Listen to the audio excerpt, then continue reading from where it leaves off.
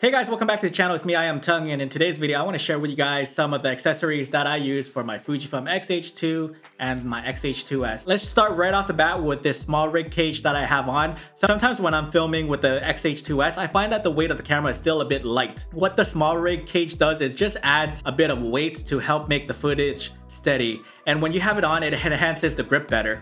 And the cage also acts like a protective layer on the camera just in case you drop it accidentally. Hopefully it lands on the cage and not the actual camera. I also have the side handle just for the better grip. And I do notice when I put this on, I get a better and smoother pan, and it sort of evens out the camera shakes that is caused by me. And this top handle you have right here is where I put the external monitor, the Atomos Ninja 5. Add all this together, you have a decent rig, I guess. My rig is not going to be as extensive because I'm not a filmmaker. I do feel clients takes me more seriously when I have my rig all set up and ready to go. Up next, we have the Ulanzi cold shoe mount smartphone holder. For anyone wanting to get some BTS content for your TikToks, YouTube Shorts, or Instagram Reels, this is what I use whenever I can remember to film short form content alongside my portrait shoots. I would add my smartphone and press record, and usually I find smartphone quality to be enough for BTS. You don't need the best footage to share your process, and I find the quality on the smartphone nowadays to be really good, and sometimes better than other cameras out there.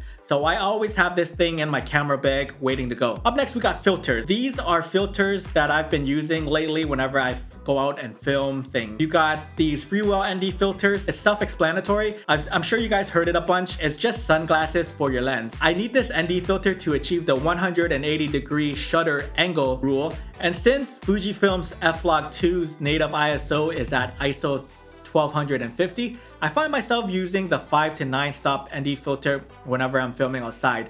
And whenever I'm filming inside, I use the 1 to 4 stop if I want to shoot at f-log2 and at f1.4. I also use mist filters. Nowadays, every mist filters out there by like different camera brands look the same in my opinion. Mist filters are a lifesaver because it softens up those highlights whenever you're out shooting in harsh light. And I think it makes my images look real good whenever I have them on. My videos look good and my photos look good too. The ones that I'm currently using at the moment are the ones by 7 Artisans. I like their black mist filters because it gives me a similar result as the Tiffin Black Pro Mist, and it's cheaper. So whenever you're shooting with the Fujifilm XH2s, you're going to need memory cards. When I first bought the XH2s, I was looking for a CF Express Type B cards everywhere in Europe, but the reasonably priced ones were sold out everywhere. I couldn't find them anywhere and it was hard to come by. And I'm talking about the SanDisk ones. So the only ones that were available were these Sony Tough cards that I got. And the reason why they were available is because they're expensive as but they have been solid and reliable. I haven't had a single issue with these memory cards. I've used Sony Tough cards before and I always find them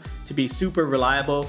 I never got any weird memory card formatting issues like I do with other brands. However, if you're someone that's on a budget, I highly recommend the PerGear CF Express Type B card as well. This is the 1 terabyte version and it's been awesome to have. And I haven't had a single issue on this memory card as well. And it's at a much more affordable price than the Tough cards. Just think about it. The 256 gigabyte Sony Tough cards that I have cost $429. The PerGear 1 terabyte Type B card is $379. So you get close to 4 times the storage for $50 less. I've been filming 6.2K open gate. I've been filming stuff on 8K video. I've used this to take loads of photos on the XH2 and the XH2s. I've tested it at the highest bit rate, which was at 720 megabits per second, and not a single hiccup. The PerGear Type B card has been excellent for me. So these are the 2 options that I have for memory cards that I use for the CF Express. For SD memory cards, I use these ProGrade V90 cards. I find them to be reliable. Again, I haven't ran into any weird formatting issues, and I find ProGrade memory cards to be reasonably priced for what they do. Up next, we got an electronic blower. So living in the Algarve, it can get quite dusty. It's so dry so you can just attract dirt and dust everywhere you go. And I've recently learned that sometimes we get sands coming from Africa. The sandstorms from Africa will make their way up to the Algarve. I think it's a pretty cool fact because we don't have this in Canada at all. But because of the dust, I have this electronic blower, the Nitecore BB2 blower. It is a great tool to have. The regular manual rocket blower isn't going to cut it here. This Nitecore does all the heavy lifting for you. All you gotta do is push the button and it'll take care of the rest. And like I said, when I do use it, it's been solid just to, like, you know, just blowing the dust away from my camera bodies and my lenses, and sometimes my keyboard, my laptop keyboards. Well, there you have it, folks. These are some of the accessories that I use for my Fujifilm XH2s and my XH2. If you are interested in any of the stuff I talked about in this video, the links to all of them are down in the description below. If you find this video helpful, do me a favor and subscribe to my channel. I do Fujifilm and photography related content on this channel.